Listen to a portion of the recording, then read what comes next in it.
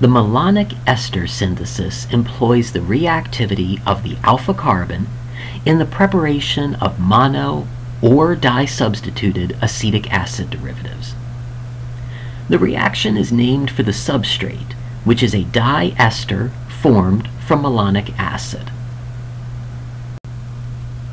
The preparation of monosubstituted acetic acid derivatives is a three-step process involving formation of the enolate using base, alkylation, and finally hydrolysis and decarboxylation. The net result is the installation of a substituent at the alpha carbon of acetic acid. The synthesis of disubstituted acetic acid derivatives is quite similar.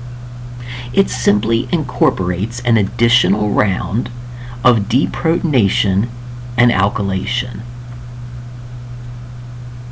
The net result is the installation of two substituents on the alpha carbon of acetic acid.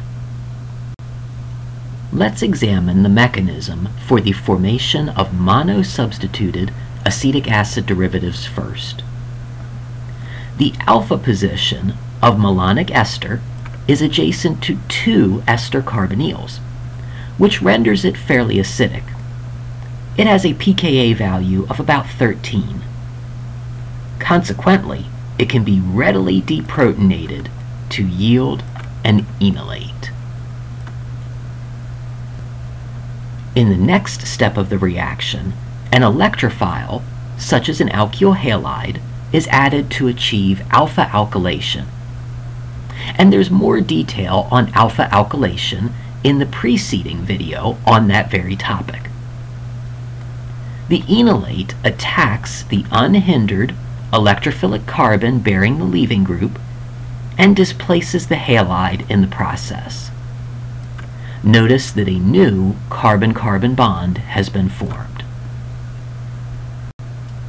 Since the critical new carbon-carbon bond has now been installed, one of the two ester groups can be removed. The malonic ester starting material was chosen because of its doubly activated alpha position, which made deprotonation facile under mild conditions. Now that the second activating group has served its purpose, it can be dispensed with. This happens upon heating in aqueous acid.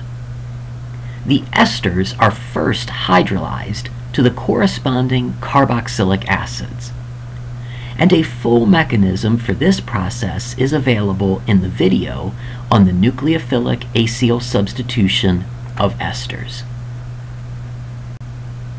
Decarboxylation then follows at the elevated temperatures used for this step. The proton of one carboxylic acid can participate in six-membered hydrogen bonding with the carbonyl oxygen of the other carboxylic acid. As the hydrogen bond becomes stronger, the carbonyl pi electrons can be used to remove the carboxylic acid proton. This frees the hydrogen-oxygen sigma bonding electrons, which collapse between oxygen and carbon to form the second pi bond of carbon dioxide. Finally, the carbon-carbon bond tethering the carboxyl group to the molecule breaks, and this yields the enol form of a carboxylic acid. That enol spontaneously tautomerizes through protonation at the alpha center and loss of a hydroxyl proton. The final monosubstituted acetic acid derivative is thus obtained. The preparation of disubstituted acetic acid derivatives follows the same pattern. The reaction begins with the formation of an enolate. This occurs when the malonic ester is deprotonated at its doubly activated alpha position. Alkylation follows just as before. The enolate attacks the unhindered electrophilic carbon displacing the leaving group and installing a new carbon-carbon bond. One proton remains on the alpha carbon after the first alkylation. Additionally, the acidity of this position remains high because both activating carbonyls are still present. Therefore, if desired, the remaining alpha proton can be removed so as to form another enolate. This enolate can then be alkylated using another alkyl halide. The attack occurs at the unhindered electrophilic carbon and a leaving group is displaced. A second carbon-carbon bond has been installed in the process. Finally, the end game of the synthesis is the same as before. The esters are both hydrolyzed in aqueous acid. And at elevated temperatures, the diacid then spontaneously decarboxylates. This releases carbon dioxide and affords the product in its enol form. Spontaneous tautomerization yields the di-substituted acetic acid derivative. Let's turn our attention to a couple of specific examples. In the example below, diethyl malonate is converted to 3-phenyl propanoic acid through sequential treatment with ethoxide, benzyl bromide, and aqueous acid. Since the alpha position of diethyl malonate is doubly activated, giving it a pKa of approximately 13, it is acidic enough to be efficiently deprotonated by ethoxide, whose conjugate acid, ethanol, has a pKa of about 16. Notice that the alkoxide was chosen so that its alkyl group matches those of the esters. This prevents transesterification from becoming a complicating factor. The resultant enolate can be alkylated by an unhindered alkyl halide. This step is an SN2 reaction in which the enolate acts as a nucleophile and attacks benzyl bromide so as to displace bromide. Since it is an SN2 reaction, the alkyl halide must be unhindered. The two ethyl esters can now be hydrolyzed to form the diacid. And this diacid subsequently decarboxylates through the exchange of one carboxylic acid proton, the formation of the second pi bond of carbon dioxide, and the cleavage of a carbon-carbon bond.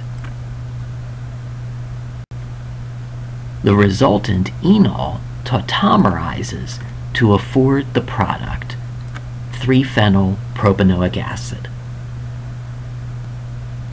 It's important to step back and appreciate the overall strategy behind the Malonic ester synthesis.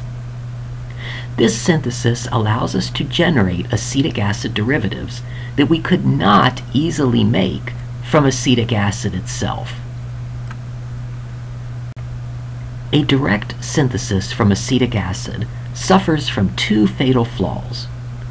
First, the most acidic proton of acetic acid is the carboxylic acid proton, not the proton at the alpha position.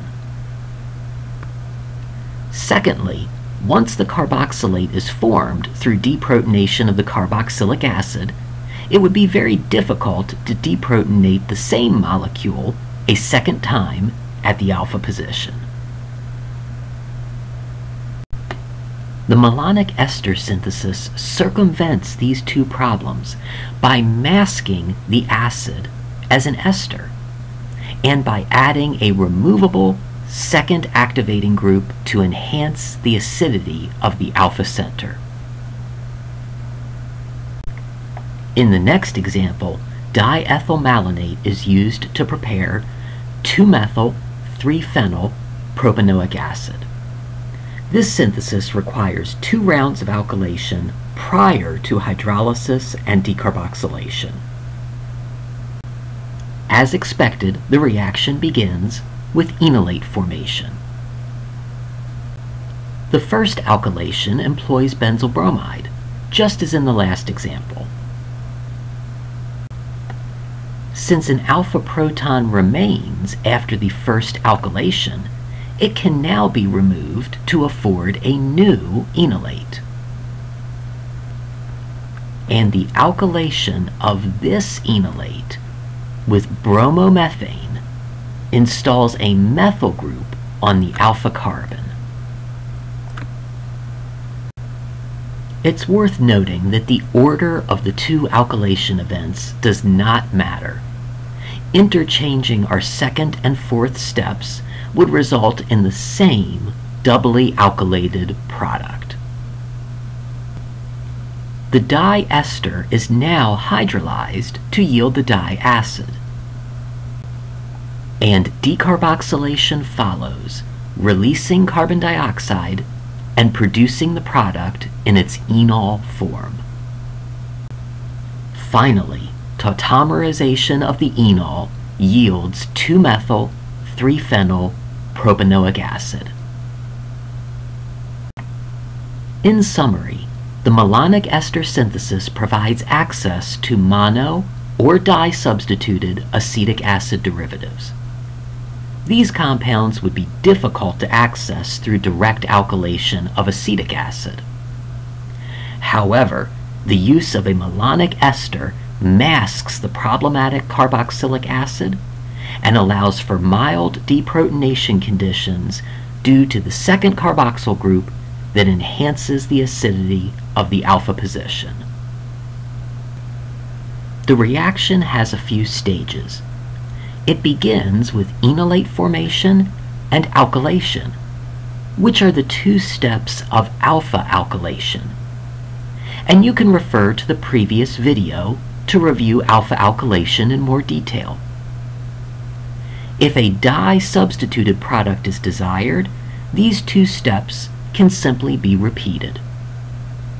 After alpha alkylation is complete, heating with aqueous acid results in the hydrolysis of both esters and decarboxylation to afford the final product.